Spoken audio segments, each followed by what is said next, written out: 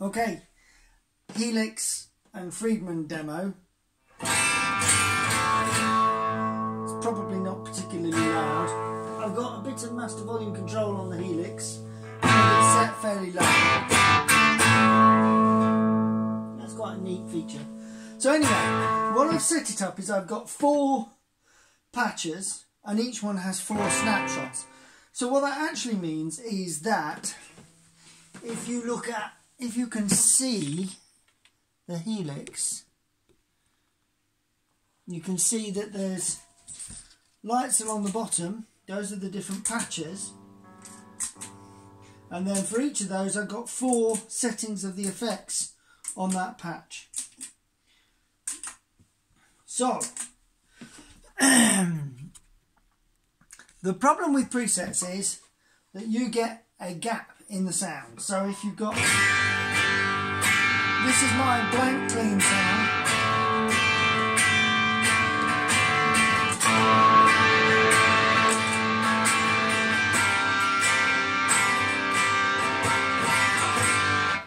and you could hear the gap.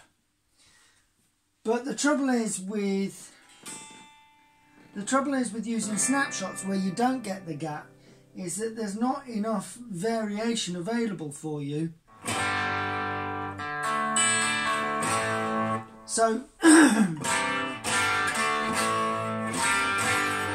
I'm not completely convinced I can get it to work just with the snapshots. Maybe I could. I mean, essentially this is the same program every time. It's got the same delays, reverbs, chorus and modulations and boosters in it with the same effects thing, and I've just got them set up with different on and off, so I haven't even changed any numbers. I've got 4 different delays in there so that I don't have to change any values on it, because you could go to Stompbox mode and then I can change channel, I can add the booster, I can bring in delays, I can lose delays, just like that. But I'm not complete. Anyway, the sound quality is pretty good though. I mean, this is with the clean channel of the clean channel of the Friedman with the Timmy on.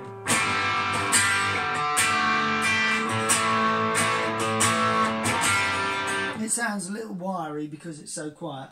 This is the Friedman dirty channel.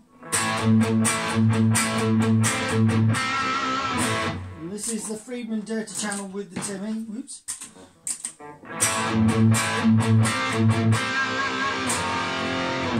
This is the clean channel with a few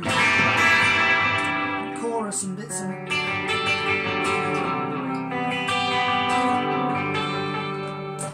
And this is a sort of vibe, verb thing.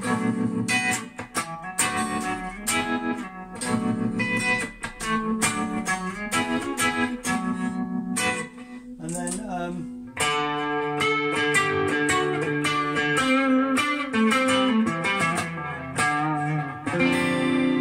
loud one, and then we got things like that's a loud.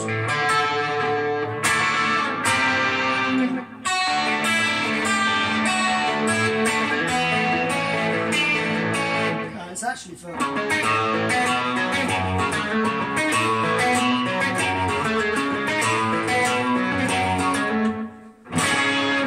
a quiet version of it.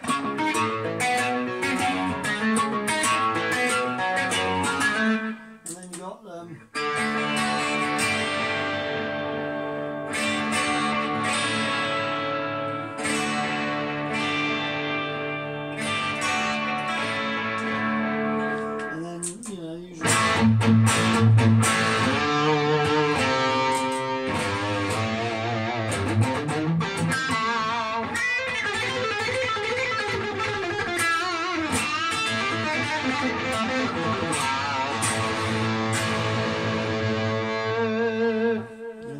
usual sort of absolute